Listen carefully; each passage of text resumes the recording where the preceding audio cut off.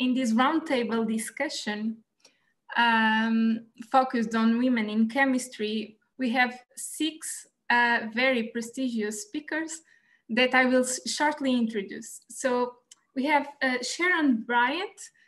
Sharon Bryant is CEO at Inte Ligand, a company that develops molecular design softwares and provide consulting services to life science industries worldwide. And she is also guest professor at University of Vienna, teaching in the Master in Drug Discovery and Pharmacy program. So welcome, Sharon. Then we have also Professor Rui Moreira. He obtained his PhD at University of Lisbon and Open University. And after the postdoctoral stay in the UK, Professor Rui started his career in Lisbon and was promoted to Professor of Medicinal Chemistry in 2006, becoming head of the department and director of the Research Institute for Medicines. Professor Rui has wide research interests and the fields of the medicinal chemistry and physical organic chemistry, covering the development of anti-infectious, anti-cancer agents, and also product chemistry and structure reactivity metabolism relationship, the design of covalent inhibitors, and the design of chemical probes for activity and photoaffinity based protein profiling. So let's welcome the EFMC president-elect. So welcome, Professor Rui. We have also in this roundtable Dr. Moderator. She is the director of new ingredient discovery at the corporate R&D division of Firmenich in Geneva. Maud received her PhD from the University of Oxford after the postdoctoral work with Princeton University. Maud joined Merck in USA as a medicinal chemistry, and in 2011 she moved into her current position. Welcome, Dr. Maud. So we have also in this round table Professor Yimon. She achieved her PhD degree in organic chemistry at Harvard University in the United States, and her postdoc training in life science at MIT, and her independent laboratory that began in the mid-2012, now at EPFL, strives to solve major biomedical problems underlying genome regulations and stress response. She has been globally recognized by numerous accolades from ACS awards and also the 2020 EFMC Young Medicinal Chemistry in Academia Awards. So, welcome. We have also Professor Maria Laura Bolognesi and Professor Christa Müller that I have already introduced. So, welcome everybody. So, we will start with one question, but we are also looking forward to have questions from the YouTube. So, please, I ask the audience to share some questions or topics for discussion with us. So first, maybe Professor Rui, the man should be the first in this case. Professor, how do you explain that such few females are in high position in MedChem and Chem Bio? Hello, everyone. So let's first thanks the invitation to be present at this roundtable and for this session of organized by the Young Scientist Network. It has been, I mean, the talks have been really great. And of course, it's going to be a challenge for me to be in this roundtable. As in fact, I was chosen as the first speaker. So the question is about the translation from for women from initial positions to high positions in any institution, I suppose, academia and companies. Well, it's about, I would say, there is a difference in geographies, so that's, I think, we need to take that in account. It is not the same in everywhere in Europe, for example, but there is an issue, and the issue, I think, is related to, in part, to the mindset. I mean, the mindset is up to now was not about recognizing the issue, and which means that when decisions are taken, perhaps in some cases it's difficult to make the right selection between to promoting, for example, a woman to top positions. But I think this is changing, and particularly in the last 5 years across Europe. I can talk about academia, and as in terms of chemistry, medicinal chemistry in academia, I can say, at least in Portugal, I would say that the percentage of women that are occupying now more the top positions is increasing. And of course, I mean, the actions that we could take to speed up this transition from the initial positions in careers to top positions, I mean, it's very complicated. I think it's all about mentoring. Mentoring at the initial parts, I think, is essential, and to empower women with leadership. I think that's fundamental for success, and I would say for you at this time. Thank you, Professor. I don't know if someone would like to comment on this.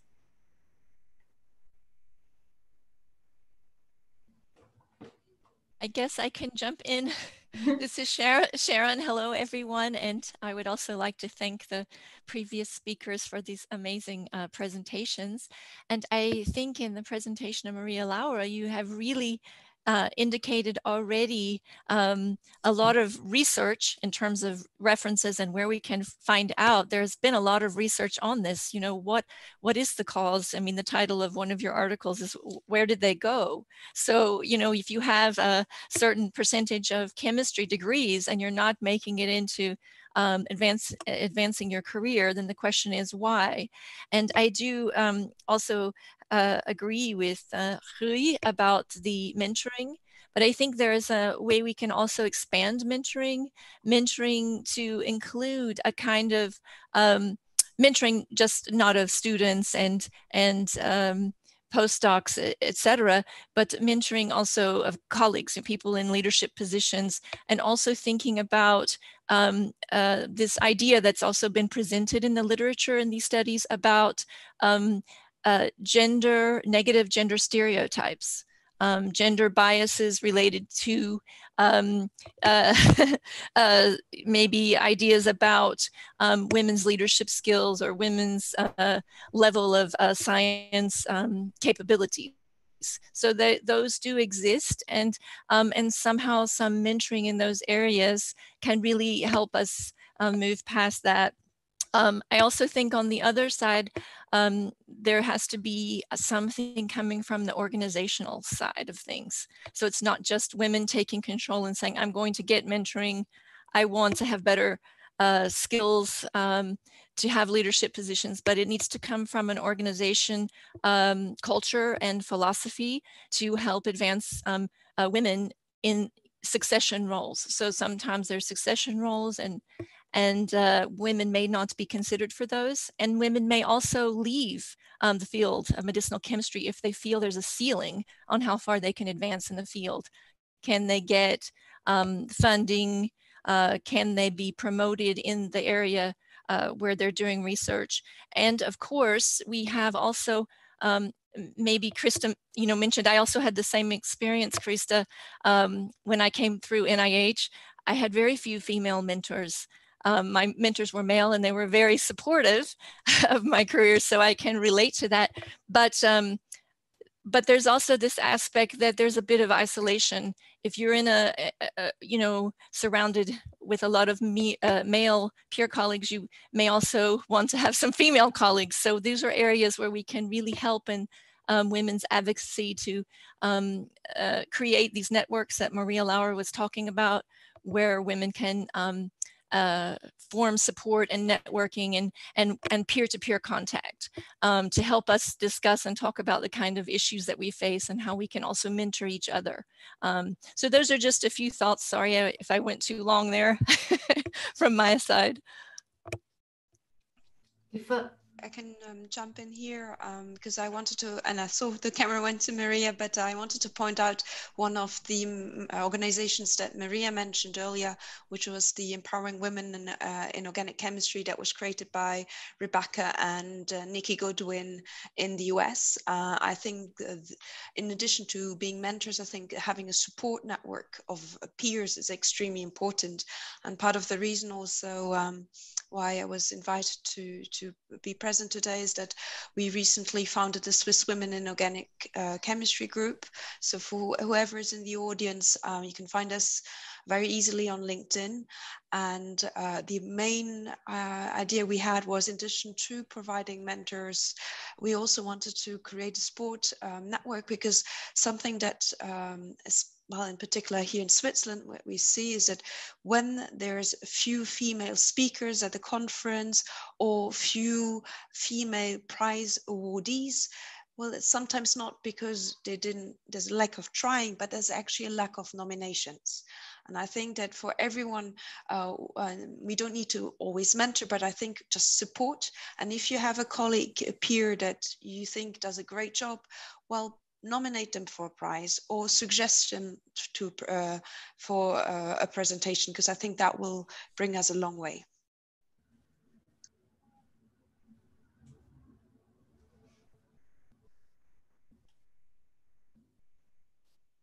Yes, please. I don't know if someone... I will briefly comment. I feel that, you know, I was trained as a classical organic chemist, and then I switched to more biological field for my postdoc. And I feel that, you know, maybe part of the reason traditionally why we have, you know, fewer women in trainees and all the way up to the higher level in MedChem or ChemBio is because chemistry is generically, organic chemistry especially, is not really favored by young women for, you know, whatever reasons that may be, compared to biology. Because, you know, during my undergraduate and PhD training, I had, like, you know, maybe 1 or 2 female group members out of 30 people, less than 10%. And then when I go to biological, you know, groups, that is completely different. So I feel that, you know, to me, I'm quite positive, because MedChem and ChemBio now is quite expanding the boundaries to be more cross-cutting. So as we bring in more, you know, interfacial ideas, expertise from biology, genetics, I feel that there will be more interest from young women that may not, you know, traditionally favor organic chemistry as a major field of training. So I think it is also, you know, science or field specific issue in terms of, you know, young women being in the, or fewer in chemistry as a field.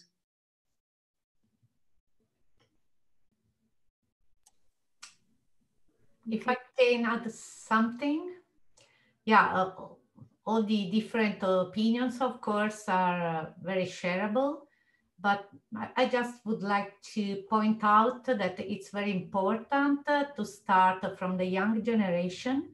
And as Rui was mentioning, if we should change the mindset, we should start from the young generation.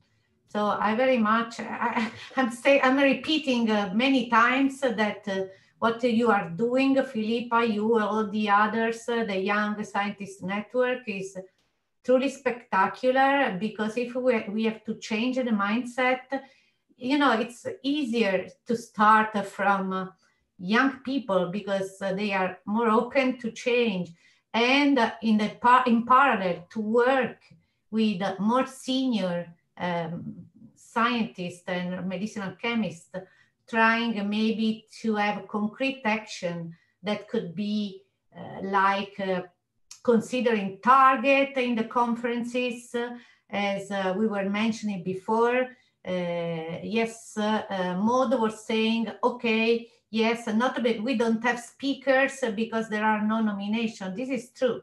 Sometimes it's not, but sometimes it's true, because we are scientists, so we rely on a meritocracy.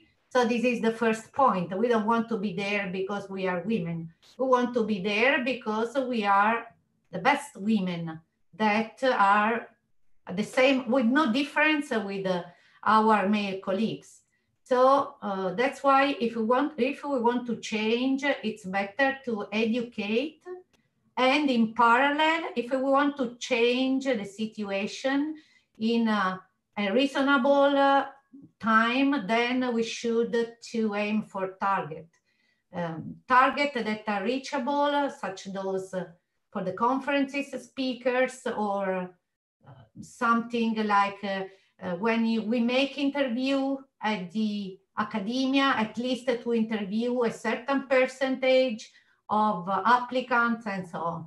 So to me, yeah, I'm just repeating what you have already said, but we should work on two parallel paths. Education, which is very important, but even target if we want to change, yes, quite soon the current situation. Yes, we have one question from the audience that is about the topic that Professor Maria Laura just raised. And Vanessa is asking, do you think that imposing a percentage of women and men in some work offers could improve this situation? I don't know if Professor Christa Müller can comment on this. Well, this is a very long-standing discussion, and I actually believe that you have to have some positive pressure.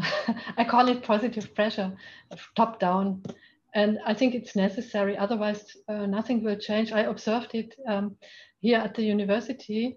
If you ask them to hire women, nothing will happen, or little will happen.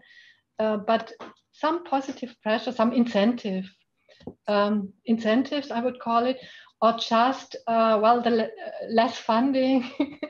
And then all of a sudden, you know, it happens that, that there is a list with only women for a professorship. You have to start at the young positions, at the starting positions. You cannot just find somebody for a very high position already because it's too early maybe. But I think there must be some pressure. And what I want to say to the young people, to the young colleagues, the situation is now really good because there is pressure everywhere and also awareness. This is very high right now. And I think the young women have to be more courageous. They have to be more self-confident. I see young men, young women, young men, they are mostly, in many cases, they are very self-confident. They think we will do it. And also it's hard, you know, and you have to be resilient. You have to be stress resistant. There will be a lot of problems and disappointments. You don't get the funding or something like that. You just have to continue, you know, don't stop. This is just, it's a long way. And it's also a lot of fun. It's a good job. I enjoy it. So research, if you like it, it's fantastic. It's also, there are a lot of stones and you have to just to climb over them. And so be more self-confident, try it, you can do it. And the situation has never been better than today. That's my message. Thank you, Professor. We have other question from the audience. So Oscar is asking, how is the balance in the early bachelor classes? Because if we don't reach the desired balance at the early stage, how could we achieve this balance in the late stage careers? I think that we also comment on this, but I don't know if someone would add something to this topic. I can just speak for Germany. In Germany, we have until PhD, we have about 50% male, 50% female, sometimes even a bit more female, because medicinal chemistry is located in pharmacy, and we have 80%, 85% female students. And then not as many men do a PhD, but we have 50-50, and then it stops. Then you have to drop out after PhD, and that's the big problem. And it's the problem of a whole society. It's a society problem, not a medicinal chemistry or chemistry problem. It's a society problem, and we have to change our society. I can also comment on this. So I truly believe that the issue is not at the bachelor level, because because it's not a thing that we can control, in fact. But I think there is any problem because probably there is already 50% on average between female and men across the STEM courses. And the problem is in a way related to the previous question, is how we can in a way facilitate the transition between early careers and later stage careers, and that is crucial. The question of having imposing percentages is always a very hot topic in different areas. Then that could be a possibility, but we can always have a positive pressure, as Christa was mentioning. I think that is the people that is really taking decisions need to make a change in the mindset and turn into trying to be more positive and support the transition from the early career stages to the later stages in the career, either in companies or in academia. And of course, I mean, I would like just to talk as part of the EFMC. I think the other important issue is that societies, where societies can have a role, is of course facilitate this transition, giving more visibility to women. And Maria Laura has just mentioned some numbers about women in the board of EFMC, women speakers at the EFMC events. This is always a glass that is half empty and half full.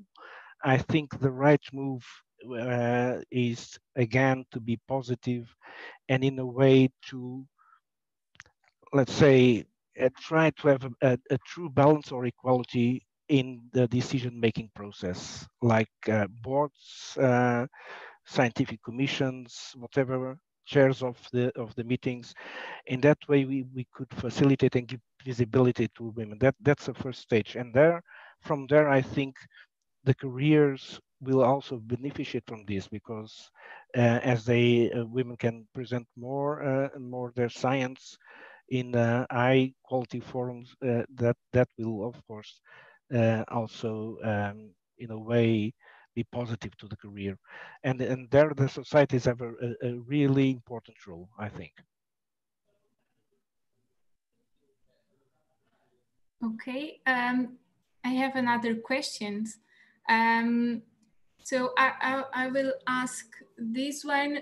So the question is, what are the special needs of women in terms of working environment? There is any issue? We know that the maternity can also affect these numbers. So can you comment on this? I might take this one because given our work in industry, I think there's quite a bit of actions we can take. And for me, I would say one of the first ones is the moment a woman discovers she's pregnant, and in particular, if she's working in a chemical laboratory, we can't always guarantee that she's not exposed to chemicals. And I remember just from my earlier days when I started my career in MedChem, I was extremely surprised surprised to see pregnant women who couldn't close their lab coat still working in the lab. And that was something for myself, an action point I did in my place of work currently, is that when I are confronted with a situation where someone is pregnant, is working with chemicals where I can't guarantee their safety, I put them on another project and make sure that that project gets visibility and gets recognition, so that they're not just put aside. And I think that's so that it becomes for them a career move. So if they're pregnant, they are working in the lab until then, well, will they get a great rotation in a non-lab based role and turn it into an opportunity. The second one is maternity leave. I can speak for the Swiss. What we have here as a great argument is that we have men leave on military leave. And so my argument is always, if someone leaves on maternity leave, and my kids in the background, I always say, but I've got men leaving on military leave, and that evens out the discussion points.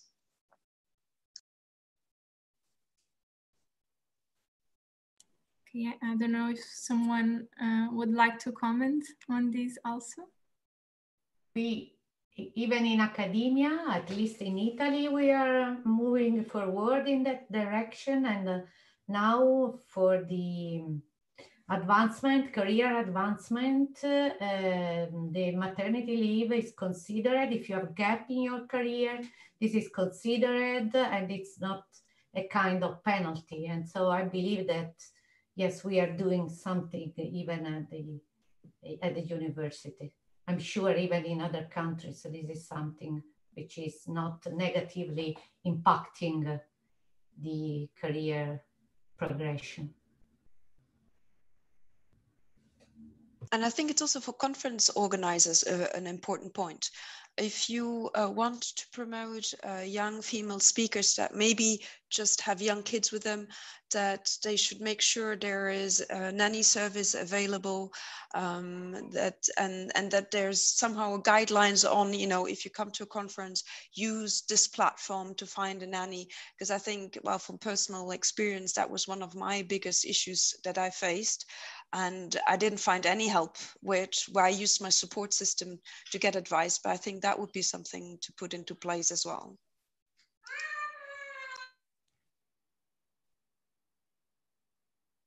Okay, so we have one more topic to discuss.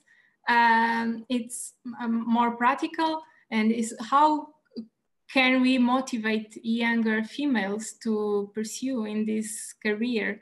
I don't know if someone wants to share some important tips that used during their careers. I don't know if someone wants to comment on this.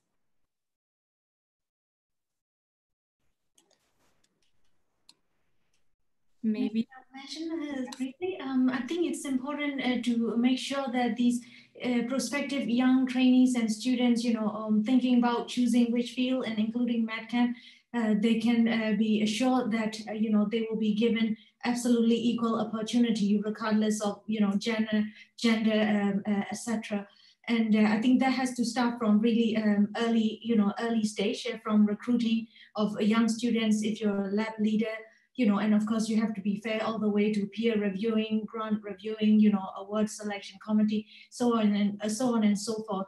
But I would also say, you know, from my experience and from what I have observed, you know, because this affirmative action and kind of, you know, trying to make up these, you know, currently still imbalanced scenario, we do have to keep in mind that, you know, many of the young deserving, you know, pioneering scientists, just because of their gender, many times they are being, you know, related directly and indirectly that they got something, some accomplishment because of their gender. I think there's now kind of a negative perception coming up in the field, and actually it is equally demoting to, you know, sort of for, you know, pioneering scientists, young women trying hard and training, and she definitely deserves to get something, but, you know, because there's this, you know, thing that we know that it has to be balanced in any way, so you're out selecting, etc., etc. There may be some cases, but, you know, largely speaking, it is a fair process. And I think that's something that I'd like to mentioned that, we just have to be, kind of a mindset that some of the panelists have been sort of, voicing, that as we try to catch up these, balances, we also have to be sure that we do it in a way that doesn't kind of, make a disservice to these really deserving women scientists at all levels.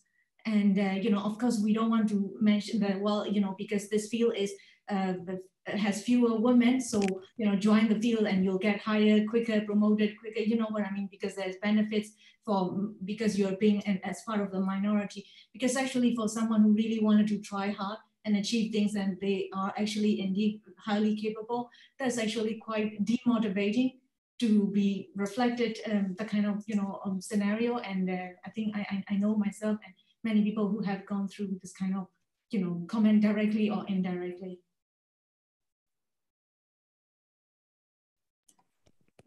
Thank you. Yes, Sharon? So may I jump in? I have some sound issues, so I hope you can hear me. I wanted to just throw out some encouragement to say, innovation is driven by diversity, and we need that diversity, a diversity representing a perspective and not a token, as mentioned by Maria Laura at the end, right? It's not ticking a box and saying we have 50-50, but a voice, representing a voice. So if you are not present at a conference, or if you have an opportunity to speak, you need to speak. You need to get involved, and whether that's a networking. So that voice is what creates diversity and what leads us to new insights. So if you think about early experiments using only male species of rats, and later now thinking, okay, we do have to have a gender exclusive studies, inclusive studies. These are examples. Maybe by having a diverse group of people present, it brings new insights together. So I want to say as a message, don't be afraid, kind of drawing on the thing from the comments of Christa Müller. Don't have that confidence. Speak when you have an opportunity to speak, present, take those opportunities, nominate yourself to present at a conference. If you don't have, in your country, a platform for peer collaboration, then form a group like the Swiss Women in Science group, or etc., so that you can build a platform and present and know each other and begin to build networks and have that voice. Okay, thank you. We are finishing this roundtable, but Professor Christa Müller, you can maybe give the last comment, and then the other panelists can also leave a take-home message to the whole audience. I just wanted to answer to Yimon.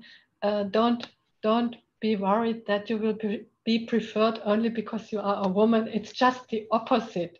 It will take a long time until that happens. I don't see it.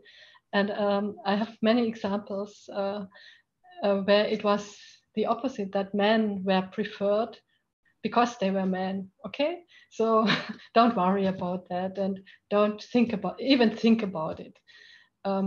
So what I want to say is, women and men are diverse, but they are both great medicinal chemists, both genders, and they both can contribute something meaningful. And if you want to do it, if this is what you're burning for, do it. Try to do it, and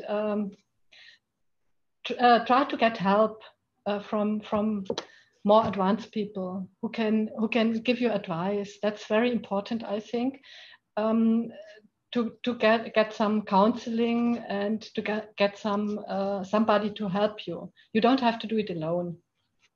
Thank you.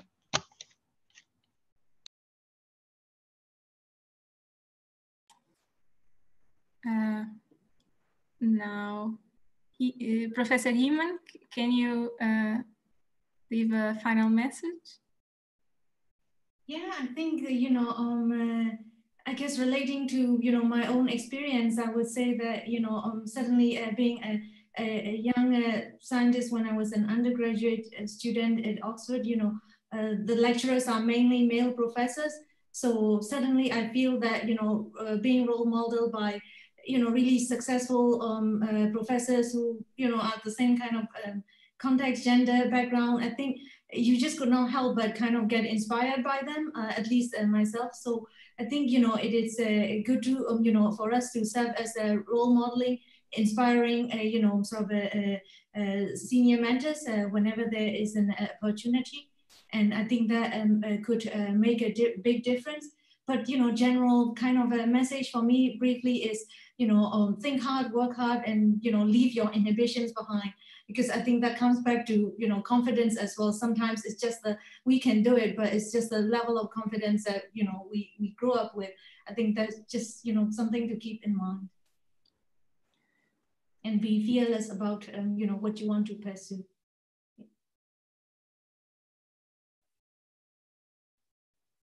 Okay, Professor Maria Laura, can you leave a final message? Yeah, I already talked a lot, so you know me, but I want, yes, very brief. Yes, I want to move on the same path of Christa, and I want to encourage all the young female medicinal chemists. Let's try. It's tough.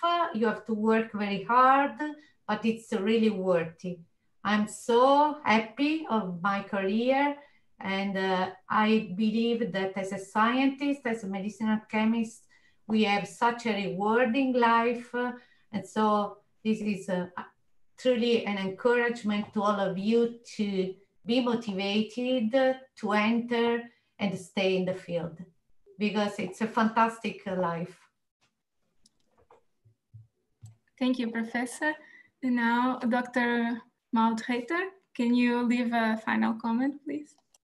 I think also what I wanted to say is not to be shy to reach out. So if you meet someone in a conference who's on a senior level who you find inspiring, reach out to them, contact them, because I think at senior level, you often have gone through struggles yourself. So you're more inclined to actually want to help out others. So please don't be shy to reach out. Thank you. Sharon, can you comment also?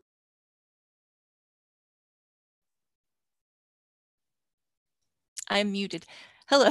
Yes.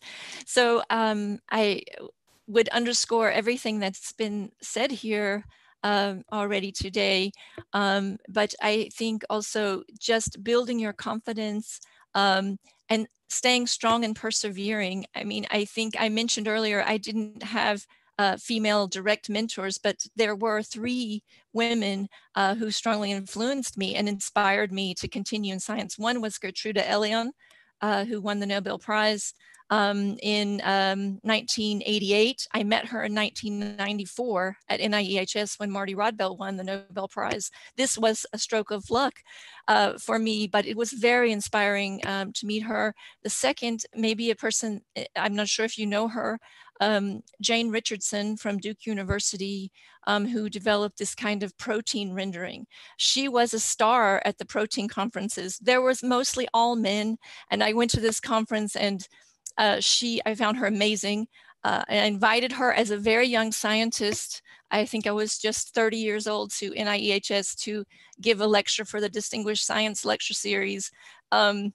And I was just so thrilled and so nervous to meet her at that time. But she really inspired me and showed me that. And she has both of those women have very, let's say, untraditional career paths. So you can read about them. And the third one you may know, because she's active in chemistry, but she's retired now, and that's Yvonne Martin, who was at AbbVie for her career, a computational chemist, a chemist by training, but built her career in computational chemistry, and was one of the medicinal chemistry division leaders, Maria Laura at ACS. So one of those 5, I think you mentioned, she was one of them. And she was also very present and influenced me and really showed me that it's possible to build a career there. So look for those mentors and be inspired, or not mentors, but role models, and be inspired. And I wish you all the best of luck. And I look forward to the future and seeing what all you guys inspire to do. Thank you. Now we will close this roundtable with Professor Rui Moreira. This is a not gender balanced roundtable, but a last comment, Professor Rui. I think basically all the important things have been said, but I would like to stress that it is important for you to find role models. I think that's the first step. They will guide you all across your life, and it's important for you. Don't be afraid to make questions. To try to find advices. I think that's very important, and to be active when you also find injustice. I think that's try to be vocal in those cases, because that's also very important.